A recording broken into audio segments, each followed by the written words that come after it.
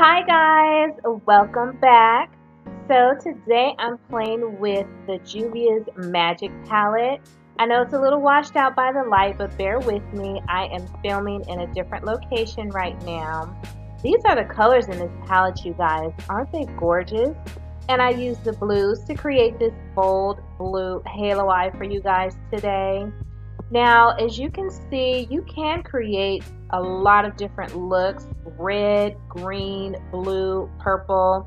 This palette has a lot to offer, so if you would like to see how I used it to create the look that I have on my eyes today, then stay tuned because it's coming up next. So as you can see, I've already done my eyebrows and prepped my eyelids. And I'm starting out with this really light shade. It's the lightest shade in the palette, and I'm using that to highlight my brow bone. I'm not going to try and pronounce the names in this palette, you guys, because I will probably butcher them. So yeah, I'm just using this to highlight my brow bone today. Next, I want to go ahead and start in on my crease. So I'm taking this gorgeous royal blue shade and placing that all in my crease, and I'm just kind of blending it out as I place it down, but I'm making sure to just kind of tap it in so that I can get that nice deep blue pigment. And as you can see, it's very bold and it's blending quite nicely actually. So I'm just taking a clean brush and using that to just buff out those edges. I want a nice seamless transition into that highlighting shade. So it's just taking me a little bit of elbow grease, but it is blending very nicely. Now to start out this halo look, I'm going in with this really dark blue satin type shade. It kind of almost looks a bit black, but it's a really deep blue satin shimmer. And I'm placing that on the inner and outer corner of my eyelid, just so that it will kind of be the border around my halo eye. And it's blending very nicely into that blue matte shade.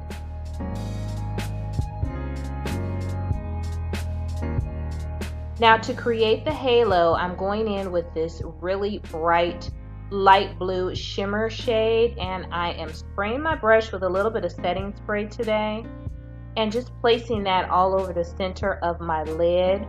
I really don't even think you have to spray your brush, you guys, but I just went ahead and did it to make sure it popped really nicely. And as you can see, it's a very bright, beautiful light blue shimmer shade.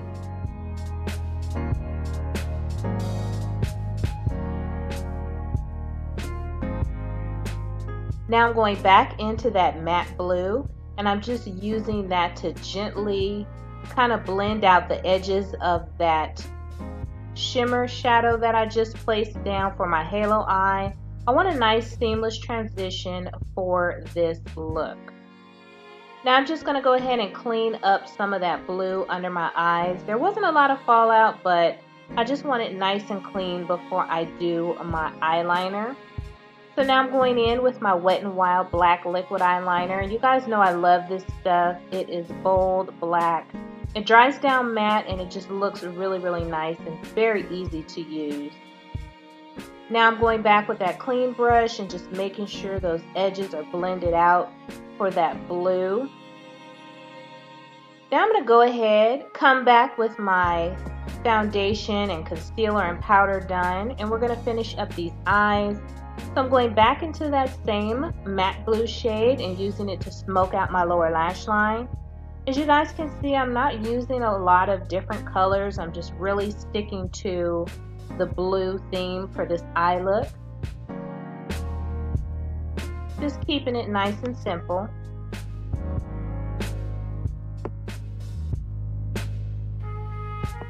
And now to go ahead and add a pop of highlight in my inner corner, I'm using this really icy blue shade and just popping that in my inner corner. And I didn't even wet my brush, you guys. And do you see how bright that is? Absolutely gorgeous without a wet brush. Now I'm going to go ahead with my Wet n Wild Mega Volume Mascara and just use that as my mascara today. And I'm lining my lips with just a dark brown, kind of burgundy-ish lip liner, and I'm going to go ahead and use my Loreal Pro, and this is a matte lipstick, you guys, in the color Black Cherry. But as you can see, it goes on super shiny, but it is very, very matte when it dries. So this is the look, you guys. It was very, very simple and easy to create, even though it looks extremely bold and out there. Very easy to do. So I hope you enjoyed this little tutorial. Thank you so much for watching, and I will see you on the next one.